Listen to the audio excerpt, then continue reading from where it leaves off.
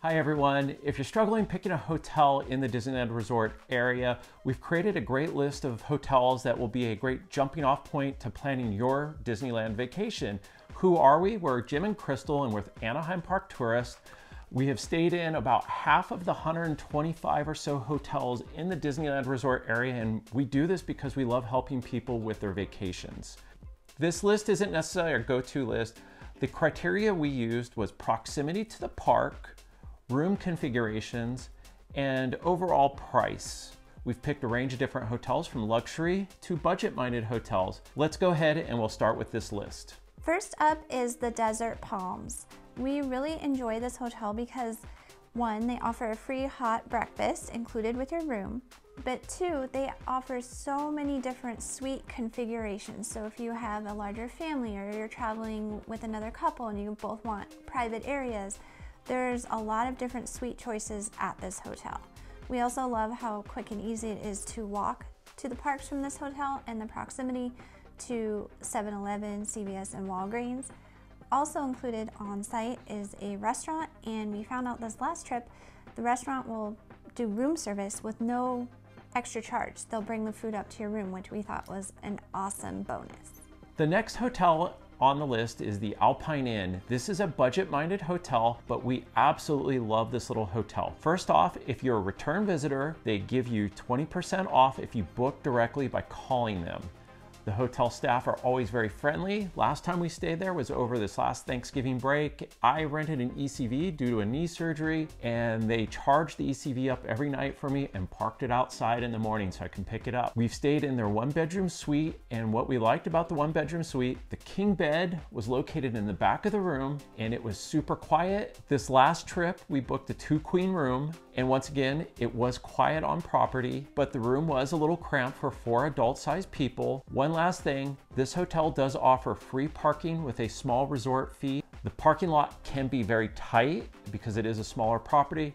So if you are very particular about your car, take note of that. The next hotel after Alpine Inn is the King's Inn. This is once again a budget-minded hotel. What I liked about this hotel, the room rates are very low, some of the lowest in the Anaheim area. The hotel is super clean. The management is on top of everything. So if you have a problem, they've got great customer service. They have good reviews for a budget-minded hotel. The beds are comfortable, and the parking lot is very large. Once again, if you are particular about your car, the parking lot's huge, and I think you'll be safe parking there. And this hotel does offer free parking. In addition to free parking, this hotel is located next door to the Garden Walk, where there are a number of different restaurants. So if you do not feel like eating at the park, you have a wide selection of places you can go that are close proximity to the hotel. Up next is the Anaheim Majestic Hotel. Now this hotel is a little bit further out, and they do offer a free dedicated shuttle to and from the parks. But the reason we're mentioning this hotel on this list is because they do send out quite a few email specials for booking different discounted rates at their hotel, and we always love a good deal. So that's why we wanted to mention this hotel. When we stayed there, we did really like our room. It was huge, really spacious, very clean, and we would stay there again. This next hotel is one of the closest hotels to Disneyland, and it's Parkview Inn. This one happens to be one of our favorites because of its proximity to Disneyland, and they have a number of different types of configurations of rooms. They offer free parking. The room rates are fair, especially when you consider how close they are to Disneyland, and it only takes about 7 to 8 minutes to walk to the gates to Disneyland. The next hotel is the Candy Cane Inn. We absolutely love this hotel. And I will throw it out there, sometimes they can have very high rate, so you'll have to decide if having that free breakfast is worth it or not. But we love that the rooms are just recently renovated. They are about a year old at this point of filming this video. They did a great job with the remodel. The rooms are excellent. We really loved our rooms. The room we loved the most was the premium room, and I'll tell you why. To us, it was worth the money because they will deliver you the breakfast items that you request. And for us, with teenage boys who don't want to get out of bed, it was an excellent time saver because all 4 of us didn't have to get ready and walk down to breakfast. We had breakfast delivered, Jim and I got ready, our boys ate the breakfast while we were getting ready, and then while our boys were getting ready, we ate breakfast, so by the time we were all done, we could just head on out the door and hit Disneyland. So for our family, that room was totally worth the extra cost.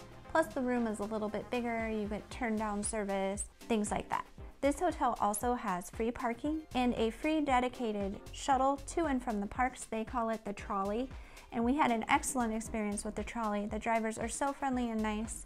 And if you miss the trolley, the walk to and from this hotel is very quick and easy as well. Another bonus with the premium room was we were in the very back of the hotel, right up next to the back of Radiator Springs.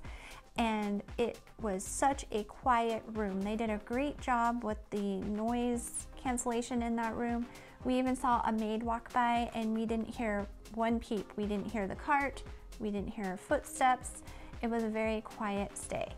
The next hotel is the Grand Legacy, and this was actually one of our go-to hotels when our children were still in strollers. When we were staying in the Disneyland area, we always picked a hotel that was very close proximity, so we didn't have to load a stroller up into a shuttle or deal with them on a long walk. So this was one of our favorite go-to hotels. And we have stayed in every room type. So we've stayed in the luxury room, the deluxe rooms, which is the very back tower, and that tower was built in approximately 2010, 2013.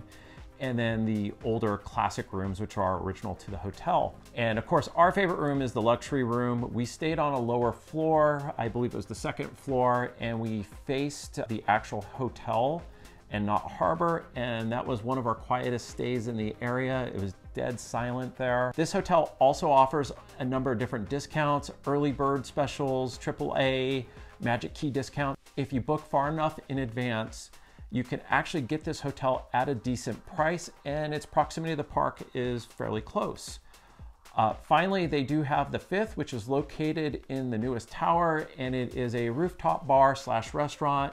It offers great views of California Adventure. The food is decent, the drinks are good, and if you're up there and you time it just right, you can catch the fireworks at Disneyland. Also, the Grand Legacy is constantly sending out emails for discounted rates. A lot of times they can be either in advance or last minute rates if you were planning a trip. So if you sign up for their email blast and you've booked somewhere else, you might be able to price compare and see if you can get a better deal at the Grand Legacy. The next hotel is the Cambria. And we realized that this hotel is further out and a lot of people might not want to make that trek. What we would suggest is either one, to ride the ART shuttle bus, and there's a stop right outside of the hotel for that, or you can do what we did, which was to walk to the Toy Story lot off Catella and just ride the free Toy Story buses to and from Disneyland, and that saved us quite a bit of time. We did walk one time to the park, and that was to film our walking video, but we figured out pretty quickly that was a pretty long walk. So we suggest doing one of the two shuttles. Now, what we loved about the Cambria is it's a newer hotel, so the rooms are quite a bit more spacious. The room we had was a suite, so it had 2 queen beds in one room and then a sleeper sofa in the living room area of the other part of the room. And what we really loved about that were the beds were in a completely separate area from the door to the hallway of the hotel. So we didn't hear any of the noise in the hallway, which we love. We also love that there's a full-size fridge and a microwave plus a coffee pot, but the best thing about this hotel is they provide a full hot breakfast in the morning. And to be fair, we stayed there last year in 2022 over Thanksgiving, and it was a little bit chaotic at breakfast at times. The waffle machine was crazy, so we didn't even wait for that. But the rest of the lines moved really quickly, efficiently. They had a lot of employees in there making sure the lines kept moving. We were totally full from the breakfast, and we really liked that aspect. And also, we love the proximity of the Cambria to a lot of different food options. If you come back for lunch or you take a break in the room and you want to buy something that isn't Disneyland food, there's a whole shopping center in the same parking lot. So there's a Starbucks, there's a Habit Burger, I believe there's a Hawaiian barbecue, and there's a Jersey Mike's, plus a couple of other things in there. So lots of different choices for food. Now, the one thing we did want to point out at this hotel is if you are parking a car, it can get a little pricey per night because there will be a parking charge and a resort fee. So those two things every night add up quickly. But also, as a side note, if you do like to go back and take a lot of breaks, They have an amazing pool area with water slides that looks pretty darn awesome, and I would have loved to have stayed there as a kid, or if you have a rest day, that would be a great option as well. For this next hotel, we debated between two, and that was Home2 Suites and the Element, and we picked the Element overall because of price. Home2 Suites is consistently way more expensive than the Element. Home2 Suites, you have to valet your car, and we know some people don't like that, whereas at the Element, you can self-park yourself. What we like about the Element is they have a number of different room configurations, and so they probably have a room type that fits your party. The included hot breakfast is fantastic and rotates on a daily basis. Every time we have stayed there, there's been something new every day, and the breakfast room is massive, so you don't get those big lines like you get at the Cambria in our experience. And we've also stayed at the Element during a Thanksgiving break, and it flowed quite well. The one big negative is the walk to and from Disneyland. It's about 16 to 20 minutes depending on your walking speed.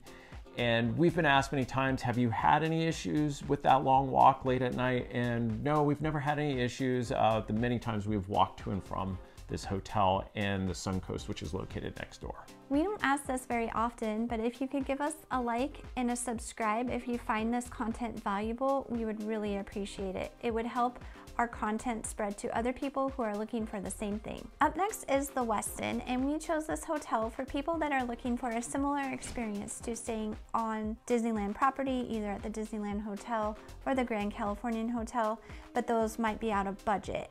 The Westin is an excellent choice if you're looking for something similar. In our opinion, it's nicer than those hotels. I know we'll probably get a lot of flack for that, but the Westin is very new. It's less than 2 years old. We were so impressed with the layout of the room, the cleanliness of the room, and the customer service at this hotel. Customer service was top-notch. It is a full-service hotel. They have a coffee shop, an abundance of restaurants, a lobby bar, valet, and they have a rooftop bar, which we have not experienced yet, but we have heard really great things about it. Everything you can think of in a full-service hotel they have, and we just absolutely loved our stay there. Can it be a little bit pricier? Yes, compared to some of the motels that can be on the pricier end, but compared to the Grand Californian or a room at the Disneyland Hotel, we would say it's a relative bargain compared to those prices.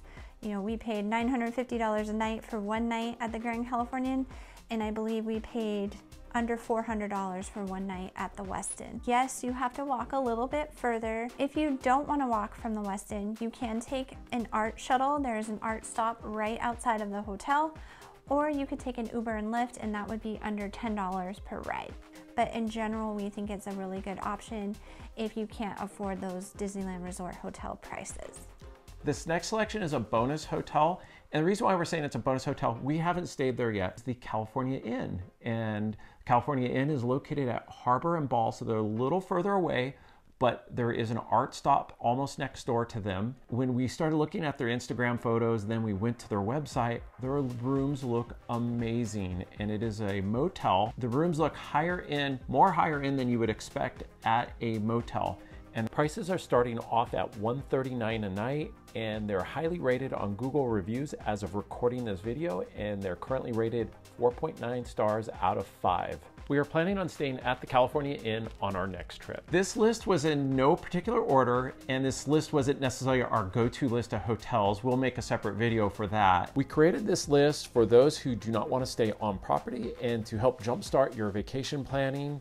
We have room tours of each of the hotels except for the California Inn linked below. Thank you so much for watching, and we'll see you in the next video.